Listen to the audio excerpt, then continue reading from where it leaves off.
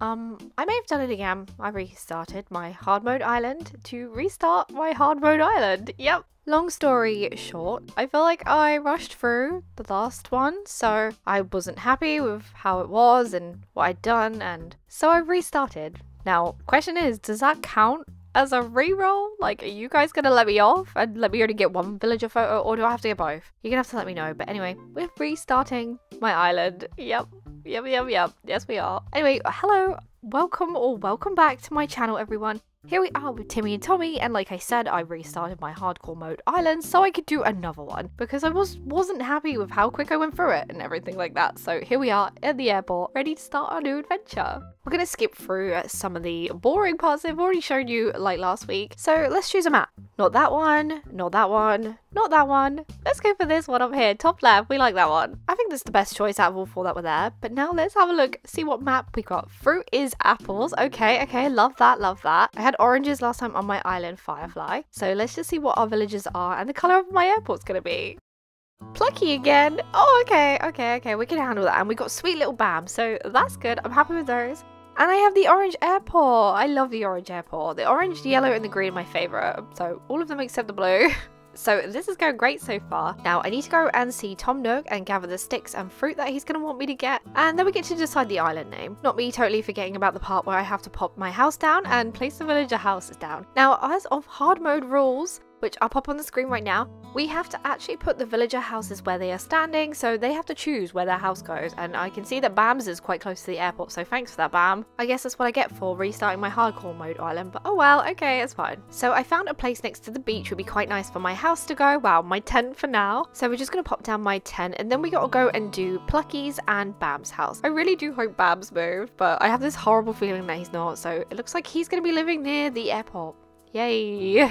We now need to place Plucky's house down, and I'm hoping that by placing Plucky's house down, Bam might decide to move away from her a little bit, because he's literally right in front of her house. Like, why? Why so close? I mean, at least Plucky chose somewhere quite decent. It's near resident services, yes, but at least it's not going to be in the way. Bam's house is pretty much where I would have probably put Nook's cranny, just for easy access, so yeah, thanks Bam for choosing right next to the airport. You know what, I don't think I've ever had Bam before. He's actually kind of cute. I love his colours and his little horns. He's quite an adorable little villager. I can't believe I've never had him before. I think I've had Bruce before, which is one that's similar because he's a blue goat or blue deer.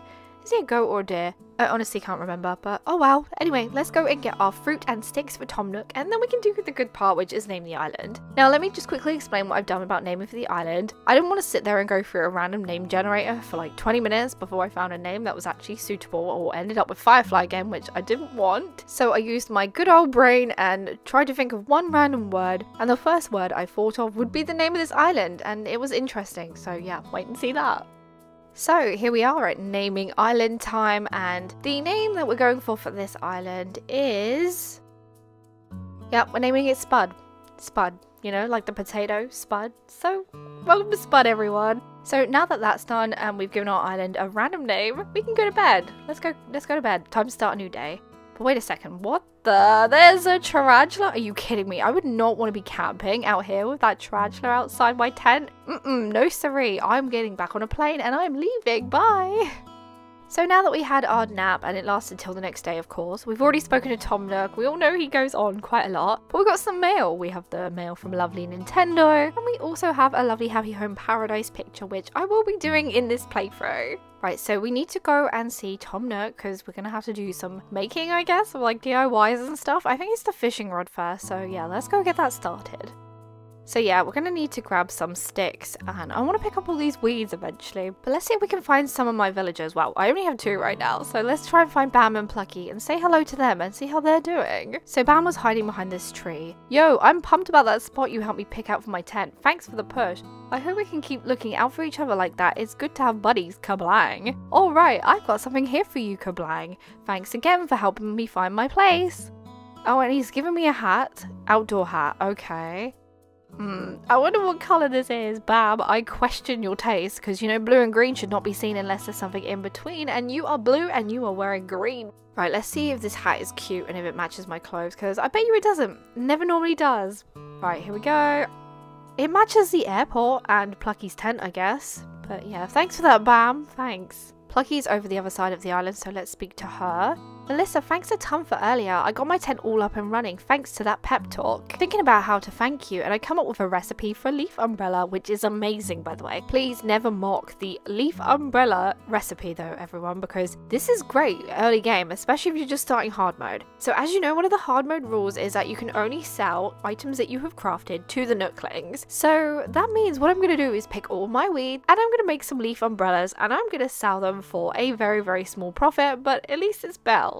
Also, don't forget to put ACNH hard mode on your notice board so people can check your notice board to see that you're a hard mode player. So let's do some fishing so that we can donate these fish to Tom Nook to give to Blathers, because we need to give Blathers Museum next. That's the next thing we have to do. So we're going to do a quick little montage of me catching some random fish from the ocean and the river, and then we can place Blathers' tent. So I need to decide where I want to put Blathers, and I think I'm going to put him here right in front of the beach, because why not, you know? I feel like he'd appreciate a nice beach view from the museum. I was clearly so happy with this spot, I didn't even bother imagining what it would look like. I was just like, yep, it's going to go there, it will work. Now remember what I said about the leaf umbrella recipe earlier? Well, let's go around and collect all these weeds.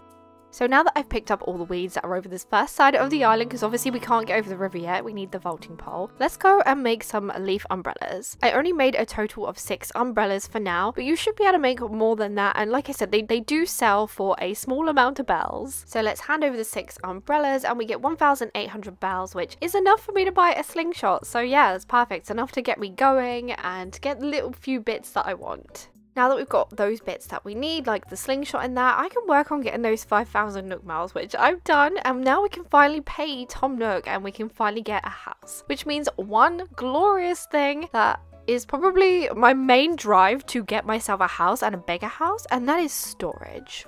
But yeah, that was my first day. We got our new house ready. We got Blathers is going to be here tomorrow. And yeah, it was my first day on my new island, Spud. Like I said, we started hardcore mode. Started again, so let's try it again this time. Even though the rules state that we can time travel 7 days ahead, I'm going to change that rule ever so slightly for myself and only time travel at least one. I can go back to the same day, but only time travel 1 day ahead, because I feel like that's where I went wrong last time. I went too far ahead all the time, and yeah, it just didn't work out. So let's start again. Now, if you enjoyed today's video, don't forget to like, comment, and subscribe. Come and join the Jellybean family. Have a lovely day, my friends, and I'll see you in my next video. Goodbye!